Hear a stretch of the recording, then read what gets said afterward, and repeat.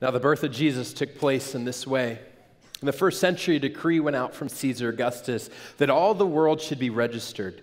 And all went to be registered, each to his own town. So Joseph also went up from Galilee, from the town of Nazareth to Judea, to the city of David, which is called Bethlehem, because he was of the house and lineage of David. He went with Mary, his betrothed, to be registered, and she was with child. And while they were there, the time came for her to give birth. And she gave birth to her firstborn son and wrapped him in swaddling cloths and laid him in a manger, because there was no place for them in the inn. In the same region, there were shepherds keeping watch over their flocks by night. And an angel of the Lord appeared to them, and the glory of the Lord shone around them, and they were filled with fear. But the angel spoke and said, "Fear not, for behold, I bring you good news of great joy that will be for all the people. For unto you is born this day in the city of David a Savior, who is Christ the Lord. And this shall be a sign to you. You will find the baby wrapped in swaddling cloths and lying in a manger."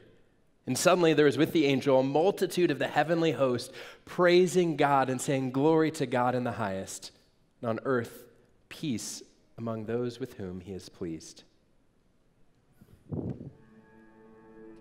Pray. Amen. Hey, Merry Christmas. I hope you are ready to celebrate Christmas. You're packed in here like sardines, and that's an awesome way to get ready for all the people coming to your house, right? And doing the gifts, because it's going to be tight there too. I was looking at it going, we don't have enough seating. It's a good thing we got kids. They'll sit on the floor. So, hey, is your shopping all done? Yeah, you guys don't sound as committed to that as I thought you would. It's like after 3 o'clock on Christmas Eve, right? And some of you are like, thank God for Walgreens. CVS is open till late, so I'm good. All right, okay, let me ask you this. Are the presents all wrapped already? Okay, yeah. Some of you got to go home and wrap some gifts. That's all good. Kids, are you ready for Santa?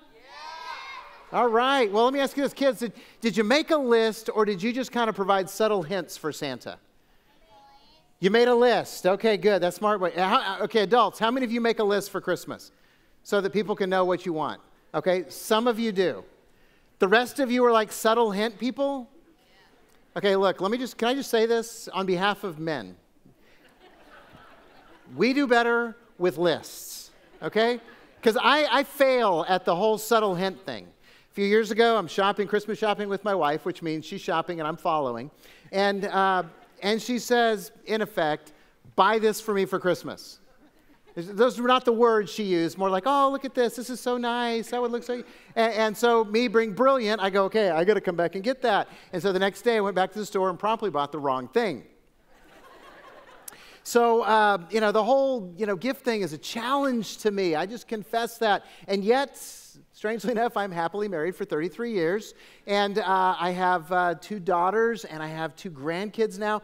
So I just telling you, here's how I come to cope with this. I've got kind of a different favorite Christmas song that I want to share with you. It's not really on like the top 10 most classic Christmas list, but I think you might recognize it anyway. So here's my favorite Christmas song.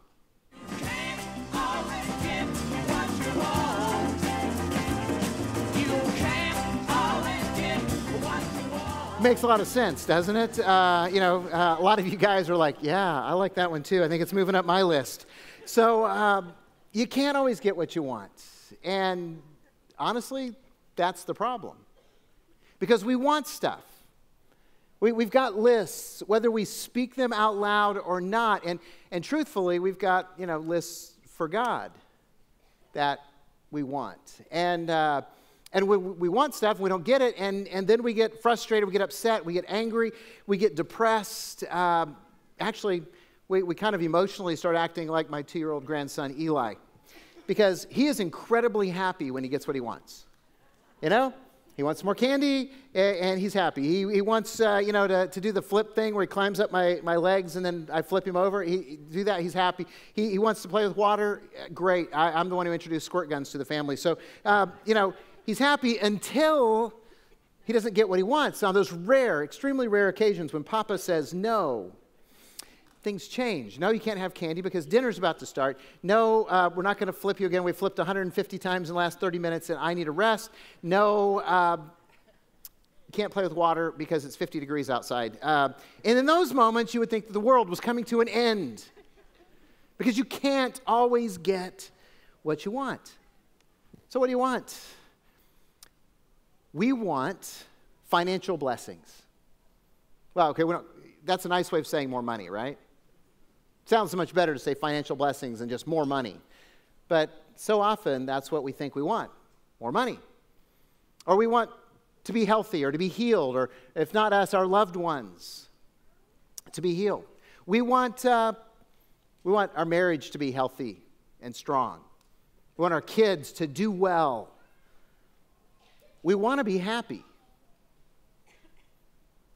We want there to be a reason for life.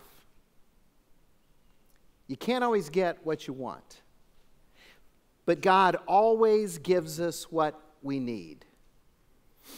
The angel speaking to the shepherds, you just heard the story, Pastor Robert shared it with you. The angel said, "Do not be afraid. For behold, I bring you good news of great joy that will be for all the people. For unto you this day is born a Savior who is Christ the Lord." The Jewish people were begging God for a Messiah. And God gave them a Messiah. But he wasn't the Messiah that they wanted. You see, they wanted a Messiah who was a military Messiah. They wanted a conquering king who would defeat the Romans and reestablish Israel as a free and powerful nation unto itself. God didn't give them what they wanted. God gave them what they needed. He gave us what we needed. He gave them and us a Savior. Jesus, God in the flesh, wrapped in human form as a baby, coming to deliver us. He gave us a Savior who would suffer and die for our sins so that we could be forgiven. He gave us a Savior who would set us free from sin and death and hell. He gave us a Savior who would give us life, abundant life in this world, eternal life in the world that is to come. And he made this gift available to everyone because everyone who calls on the name of the Lord Jesus will be saved. You can't always get what you want, but God will give you what you need. So we want financial blessings. We want more money. And God gives us contentment.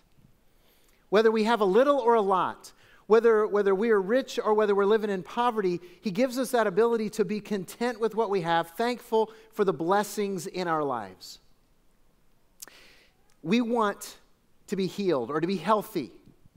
You know, especially if we're sick or our loved ones are sick, we pray, God, give them healing. And sometimes God gives us that health. He gives us that healing for a little while because you can get better, but eventually you're going to get worse again. It's kind of how the life works. I don't know if you've noticed that. But instead, what God gives us is the strength to endure this world. He gives us his presence as we walk this journey. He gives us hope based on the promise of eternal life. Because here's how heaven is described in the Bible. There's no more suffering or sorrow or death or pain. We want God to fix our spouse. I know, I didn't say it that way before, did I? Because we always go, I want a happy marriage. But what we really say is, God, would you please fix them so I'll like them more? Right? It's kind of what we mean when we say, God, I want a happy marriage. We want you to do something with them because they are messed up. And God's not going to fix them. You know what God's going to do? God's going to teach you how to love and how to bless and how to encourage your spouse. He's going to teach you to be the husband or the wife that you were created to be. And that will transform your marriage. We want God to fix our kids, right?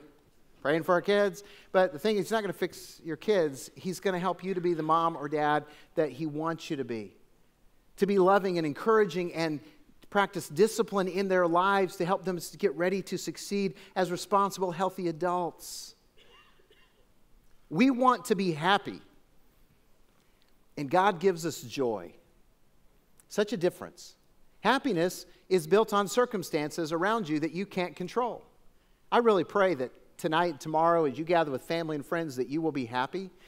But I know that's not going to be universal.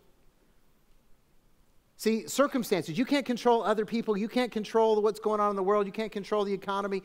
And so much of our happiness is situational dependent. But joy that God gives us nothing can take away. You see, the joy in our life grows the closer we get to Jesus. The more we love Jesus, the more we embrace the teachings of Jesus, the more his joy fills our life and begins to overflow. Because joy is how we understand the truths of God, that God loves us, that God is with us, that God has prepared a place for us, and that nothing in this world can change those realities. In essence, we win. We want a reason for life. And God invites us into his eternal purpose of changing lives. You see, if you're a follower of Jesus Christ, if you believe that Jesus is the one and only Son of God and Savior of the world, you believe that he died on the cross to pay for your sins and was raised from the dead, and you've made a commitment to follow Jesus with your life, much like you saw earlier in baptism, then God is wanting to use you to lead men and women, boys and girls, into a life-changing relationship with Jesus Christ. In fact, that's the whole reason Calvary exists, to lead people to a life-changing relationship with Jesus through the love of his people and the power of his truth. And God is saying, hey, I want you to experience this with me. I want you to join with me in this work. I want you to make a difference that lasts for all eternity. So you can't always get what you want. And you know what's funny is sometimes when we get what we think we want, it makes us miserable. It leaves us empty and unsatisfied, maybe even ruins our lives. We can't always get what we want, but God will give us what we need.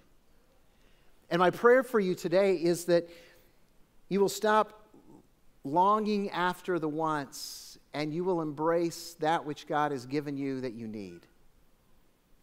You'll embrace his love and his forgiveness. You'll embrace the gift of a Savior given in Bethlehem 2,000 years ago. A Savior who will transform your life, who will give you hope, and who will forgive all your sins. Who will change your attitude and your perspective and give you purpose. But you have to receive the gift. You're the one who has to decide whether you're going to say yes. And if you're here and you've never really made that commitment to follow Jesus with your life, it's as easy as just saying, Jesus, I need you to change me. I'm committing to follow you. Or maybe you're here and you've already become a follower of Jesus, but you've just kind of been wandering away from him. Guess what? He's excited that you're here. He's excited that you come home. He wants to welcome you with open arms and change your life and fill you with that hope again. You can't always get what you want. God is offering you what you need. I pray that you leave here with it. Let's pray.